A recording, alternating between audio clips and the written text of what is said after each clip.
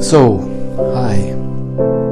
So we are back after having looked at this wonderful painting by Rembrandt on the anatomy lesson of Dr. Tulp, which we just examined.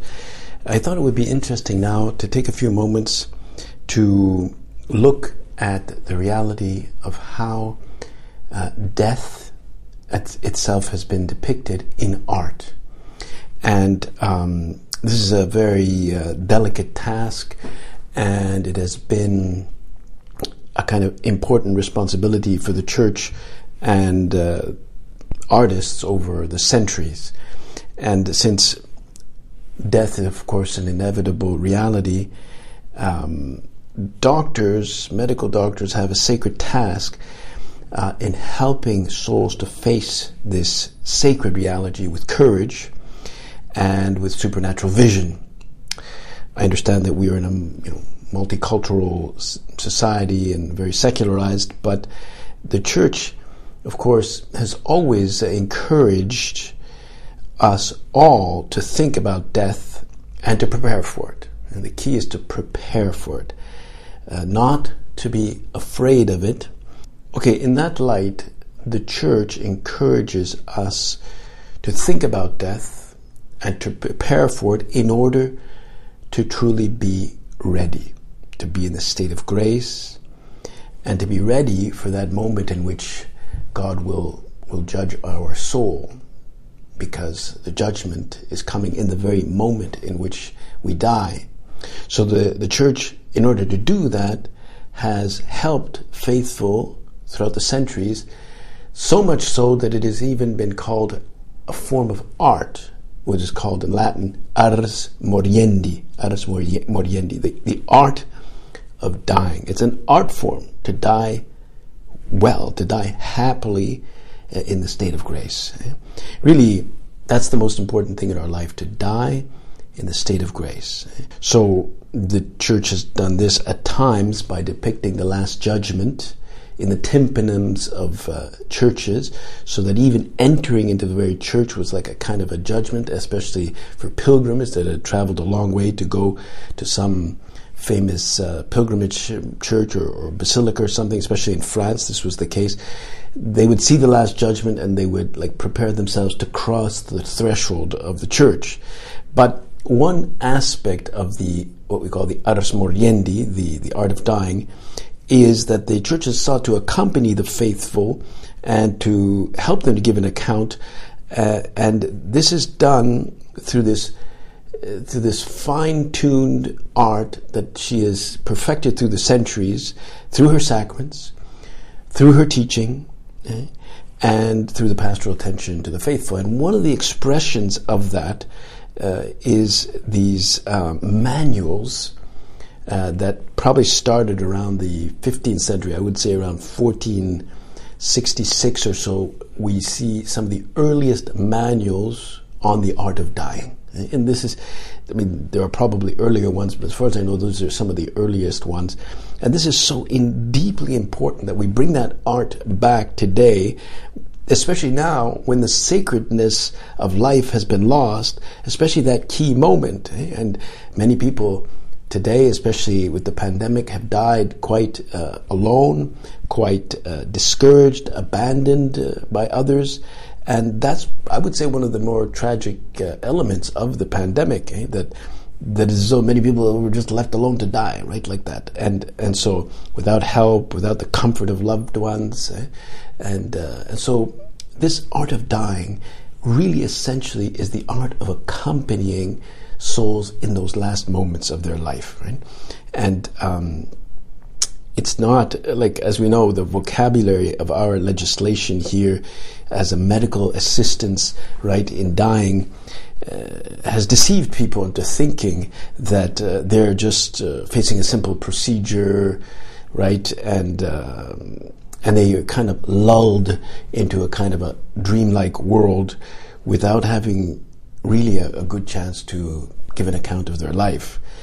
And so for centuries the church has prepared souls for that important moment, and I think some of this came about through the tragedy of the Black Death right? Which, of course, took away, thousands or millions of people in the 14th century. And these plagues that just ravaged all of Europe. And so, as I mentioned, some of the earliest manuals were dated to the mid-15th century, 1460s or so, probably earlier.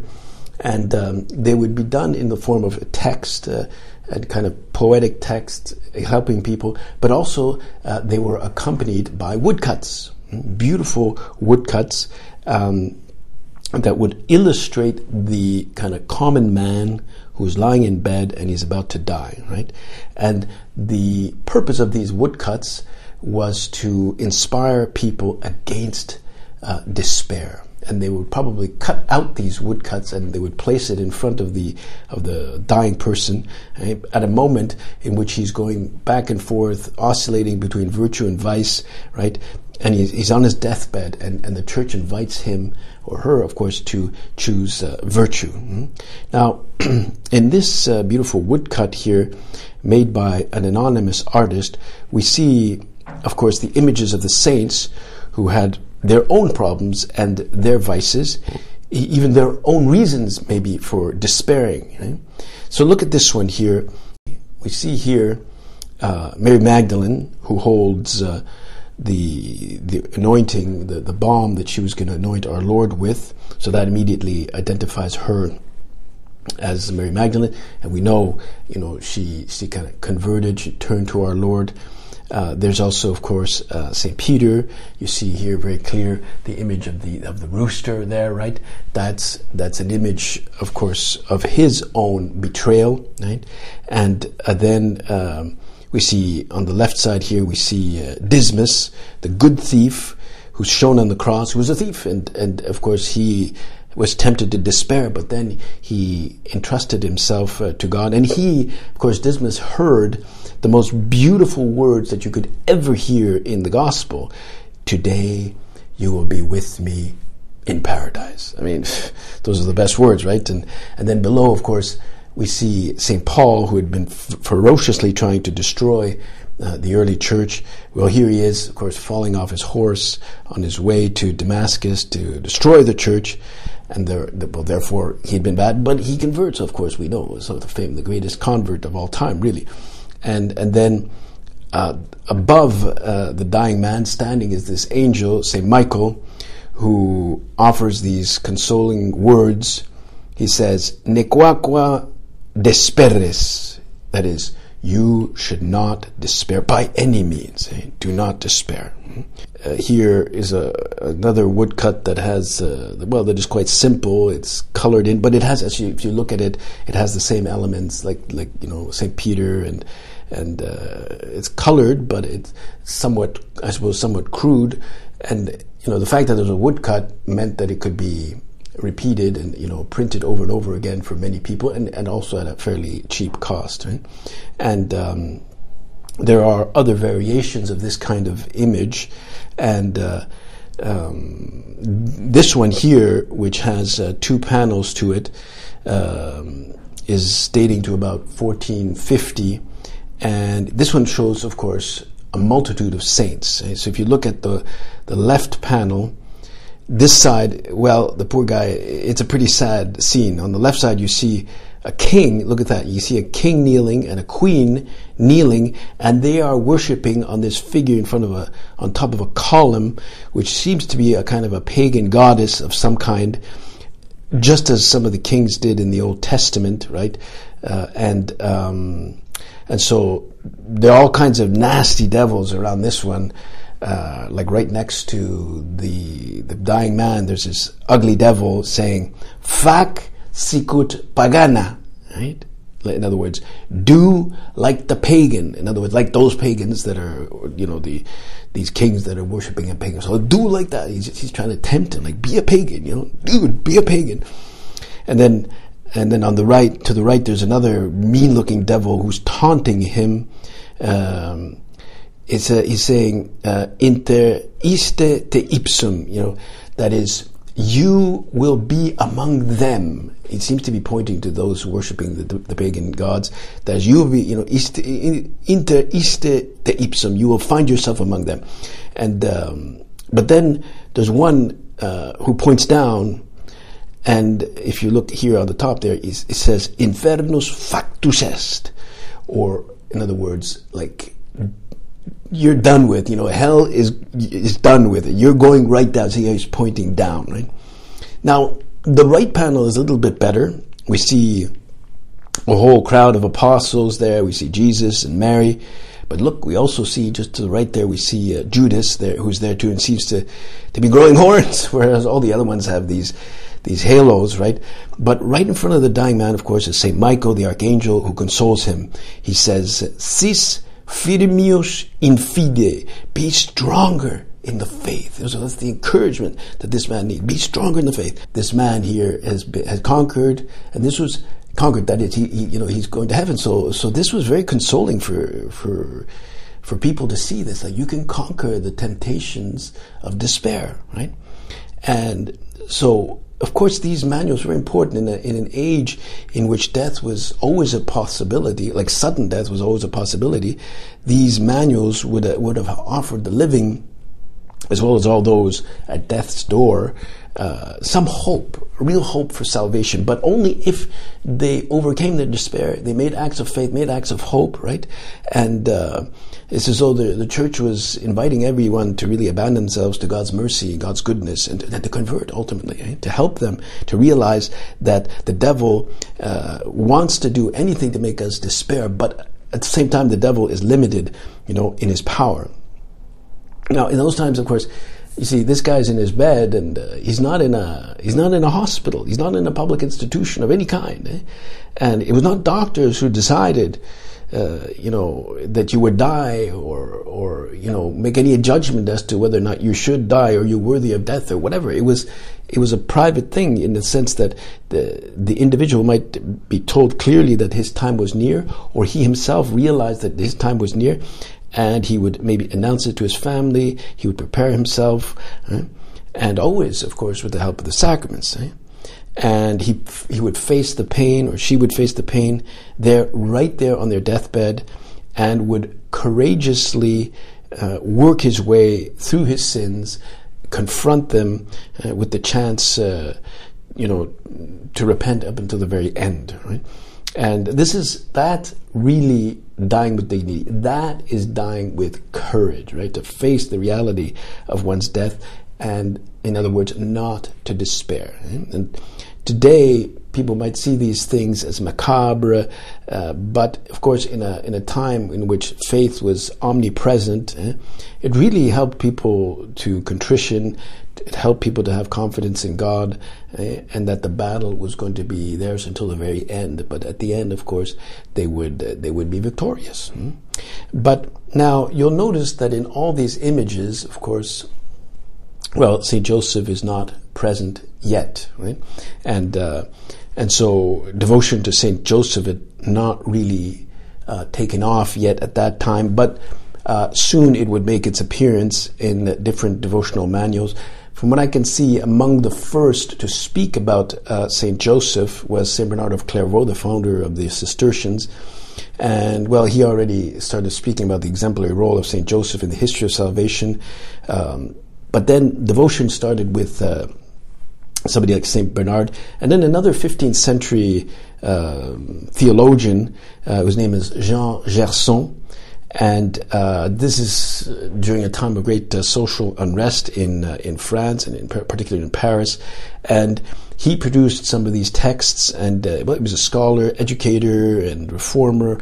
It would seem that during some of the upheavals in Paris, he took refuge for like 2 months under the vaults of Notre Dame Basilica there, the cathedral, and he eventually escaped, and he attributed his escape to the protection of Saint Joseph, right? So, which was, it was not a common thing to invoke Saint Joseph at that time. Definitely Our Lady, but and so he was one of the first to go against the traditional iconography of Saint Joseph, also as an old man, instead of showing him strong and vigorous, right? But I just want to be focusing on Saint Joseph and the patron of a happy death or a good death or a peaceful death, right? There are many images of him now appearing, but I'm going to just focus on that. The other figure that comes in now that is important is Saint Bernardine of Siena, and he presented Saint Joseph really an example of the guy you have to have refuge to when you're dying, right? And he would emphasize Saint Joseph's obedience in his vocation. He really wrote a lot of beautiful things about Saint Joseph, and it's after that that Pope Sixtus IV instituted the feast of Saint Joseph, and started more widespread devotion to Saint Joseph. As during the 16th and 17th century, devotion to Saint Joseph started to skyrocket, especially, I would say, with the plagues that came back in the 17th century. There came back this renewed desire to foment the art of dying well, because many people were dropping like flies, because of these plagues. And this is where Saint Joseph comes in as an example of one to have recourse to during these plagues, and to have a happy death. And so it's traditionally believed that Saint Joseph died before the public life began, because he's never present during the public life. We don't see him in the scriptures. And of course, most of all, he is not present during the key moment of the crucifixion, right? So, of course, he would have been present at the crucifixion had he been alive, right? And he also would have presumably taken care of Mary, but our Lord entrusts Mary to St. John, right? And St. John to Mary. So that wouldn't have fit if St. Joseph had been alive. And so now, okay, so there's the plague, there's greater devotion to St. Joseph. Now, what is the first image of St. Joseph in the image that is of the death of Joseph, right? Which is only a tradition now. It's not in the gospel, obviously. Well, according to Elizabeth Lev, this is how it happens, because she wrote a book on St. Joseph in art, a beautiful book that I recommend, and she wrote it for the year of St. Joseph. Well, she says that the first picture of the death of St. Joseph did not appear until the end of the 16th century, and they were part, of course, of this church's concern for this special moment of death. And, they thought, well, who else could better prepare us for death than St. Joseph, since he was accompanied by Mary and Jesus? I mean, talk about, amazing accompaniment that would encourage you. So people thought, St. Joseph, he was accompanied by Mary and Jesus. I mean, you can't get better accompaniment than that, right? So there was a Spanish Carmelite whose name was Jerónimo Gracian, or Gracian, and he wrote a book about the life of Saint Joseph, and it was an interesting book, and this dates to about 1596 or so, and it was accompanied by a number of engravings, and I just draw you here to one of these by an engraver called Christophoros Blancos, and he did a whole series on the life of St. Joseph. In there we see, of course, what's presumably the first one showing the death of Joseph, right? And that's kind of like the first model where we see Joseph, lying there in bed. He's departing because he's kind of half despairing, because he feels that he hasn't really been up to his task, you see, and especially since his responsibility was to take care of such incredibly holy creatures like Mary and Jesus, right? And we see Jesus in stark profile giving him this blessing, and in the text below it says, "Mors bona jans justa est, lux ergo pieta Joseph cum sponsa et Christo sic bene pia morritur." Well, Latin meaning a happy death is the reward of the just. See, a happy death is the reward of the just. How great then is Joseph's reward as he dies so happily with his spouse and with Christ. So, the happy death, a peaceful death, a death in which you are happy to face it. This comes with the just man, right? And Joseph was called the just man, right? Probably this is the first major painting, right, of the death of Saint Joseph. This is a beautiful painting by the artist Jacques Stella from the 17th century, from 1596 to 1657, and he was probably the first one to tackle this at a large scale. And this painting here from 1655 is in the Museum of Grenoble in France. And look at this painting now. See, look at the ashen figure of Saint Joseph. I mean, he looks like he's really dead compared to the vibrant colors of Jesus there, the skin at least. He's lying there in his rather small-looking bed, covered in this gray sheet, and he looks like he's literally in a kind of a tomb. But you see below, on the left, we see the instruments, you see, of the carpenter that he was, his workbench, and though he is looking very ashen, he looks at Jesus with such hopeful eyes. And look, you see, Jesus is pointing to himself, saying, I am the Savior, I am the way, I am the life. And see, the Lord is wearing red for his human nature and blue for signifying his divine nature. And Mary, however, she's in the back. She looks kind of sorrowful, just as she would later be the sorrowful mother at the foot of the cross, right? But she's praying there. And then, of course, on the left, we see these sweet poses of these angels that are praying, Gabriel and Michael. And it's as though Gabriel, to me, Gabriel seems to be saying, remember me? We talked, remember in your dream? Well, I'm the same one, right? And above, of course, the heavens are opened and light is coming in and there's more angels, and one gets clearly the sense that he's going off, right, for his reward. Now, you'll notice this is a horizontal painting. That's one of the first, as I say, this one from France by Jacques Stella. But then probably one of the most important paintings that later gives, has a big influence is this painting by Carlo Maratta, one of the leading painters in Rome. If you look at it, very vertical. It was commissioned by the Empress Eleonora Gonzaga in Vienna, and she was part of the Habsburg family, and that family had a great devotion to Saint Joseph, and so this guy Carlo Maratta did another painting of this in the Church of Saint Isidoro in the Mamertine prison, just next to the Roman Forum, if you've ever been there.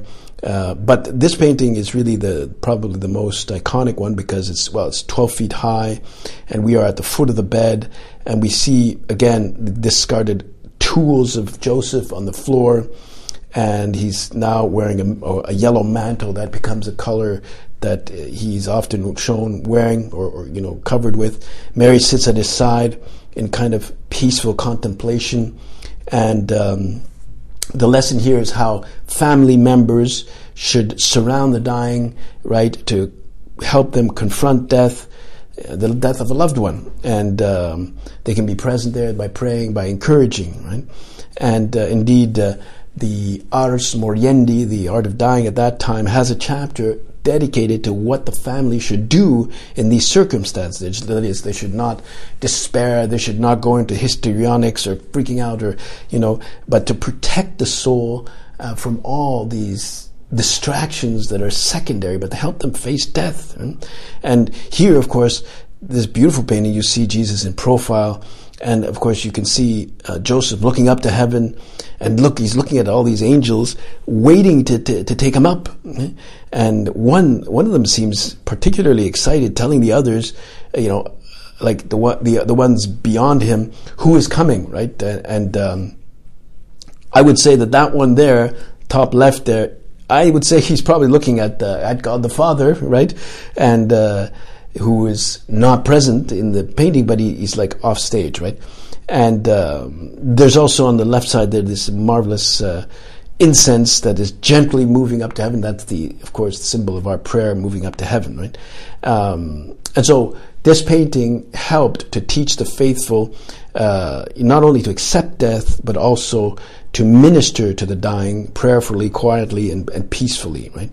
And so it was eventually set up in one of the chapels there of the Empress, and it's in the vast castle there of the Empress, and within that it was in one of their chapels. That's where it stood. But the other area that this is very present certainly is in Mexico.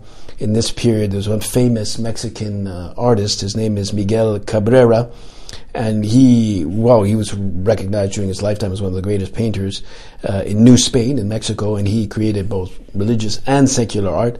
He produced a number of very beautiful paintings, like this one here. Some of them would show Jesus leading Joseph to evangelize the New World. And here, of course, Jesus is consoling Joseph at his last moments. This is a very beautiful and tender painting here. And here, I think this is one of the first times I've seen this, but you see these angels coming down to crown Joseph. And there's also the other angel below with the sword lily, which is a symbol of his chastity. But he's in a room, and the place is just billowing with heavenly clouds. It's as though heaven now would have entered on earth, right? Another painting that I really love a lot from Bolivia, which is unique because, it does show Joseph reclining in bed and flanked by Christ and Mary. But here, of course, we begin to see that God the Father now has entered into the scene together with the Holy Spirit, right? So there were paintings also of showing the Trinity of earth and the Trinity of heaven. The Holy Family, like Murillo would do that. But here it's the dying Joseph together with Mary and Jesus. That's the Trinity of the earth, and above is the Trinity of heaven, God the Father, God the Holy Spirit, and of course God the Son on earth, kind of connecting the two, right? And so he's very feeble here, of course, but he's recognizable, and there's this image of Jesus touching Joseph. It almost looks like he's taking his pulse, right? He's going, okay, your pulse is still good, and what's also unique about this, of course, is that it's presented outside, right? Which is rather unusual, and it just shows the beauty and the sort of peace of nature, kind of both in its majestic landscape side, and it just kind of lends a kind of narrative, the narrative, a sense of timelessness and profound peace, I would say, with nature. So these kinds of paintings continue, and with time, the iconography starts to stabilize, if you like, and even becomes kind of popular, like this Francesco Palazzo. This is from a church in Brescia, and it's called the Church of the Collegiata dei Santi Nazaro e Celso from 1738. And, it was planned for a side altar, and this too is quite beautiful. The setup is a bit different, but you see, it's the same basic setup with Jesus standing there pointing up, and there's a kind of upward movement, this billowing clouds, and the angel below, he's on a kind of a dais, and so it kind of becomes standard. Now when you go to as far as the 19th century, the death of Joseph appears at many side chapels in churches of various kinds, and you have this guy here, Ballerini, who was active in Rome in the first half of the 20th century. So this is now more modern. It's a softer palette, and Jesus now is in a white alb, and so it's slightly different from the traditional colors, but lots of movement of angels again, right? And so there are many of these, but I would say one thing that happens after all these paintings is paintings now are decorated with stained glass, all right? And many, especially in the 19th century, there were, for example, companies like in Munich that became very, very famous for their stained glass.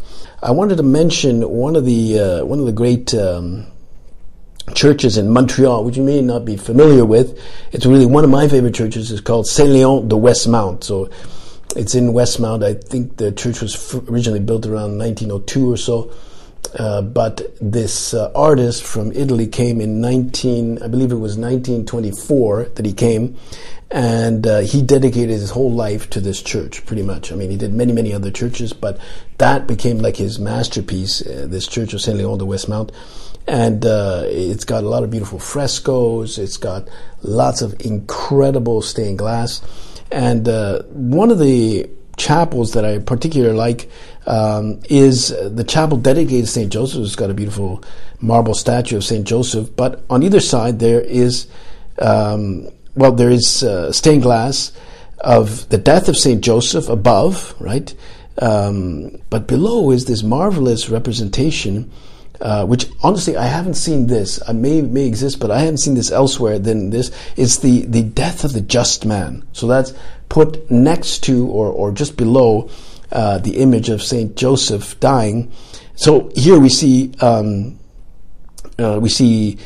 young person dying in bed, and of course the priest coming in to anoint him. There's a candle there, and there are presumably these relatives weeping. It looks quite like a child that is dying, especially at a time, no doubt, when infant mortality was quite high in those years. And of course, Saint Joseph, well, he could also be occasion of consolation, right? So this church, if you ever have a chance to go there in Montreal, it's on Green Street there in Maisonneuve. Beautiful, beautiful church, very clean, and it's really his masterpiece because the frescoes are amazing, the marble work is amazing, the stained glass is insane, and you can see on the right side, you'll see that little chapel dedicated to St. Joseph. Another church in Montreal that you're no doubt more familiar with is St. Patrick's Basilica, which was built in 1847 for the rising amount of